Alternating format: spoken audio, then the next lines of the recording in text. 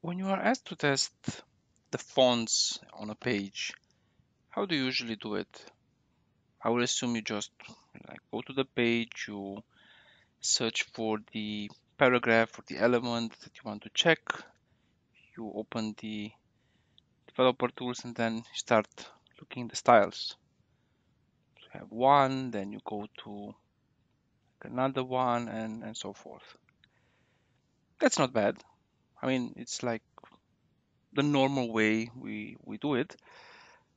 But I would recommend you have a look at the Chrome extension. So, for example, if you used what font, you just have to activate it. You go to the element and just click. You have all the information there. You can click even more and more and more. Let's just close this one so we don't want to get it really messy. So you have a lot of information actually. You have the font, the size, the color,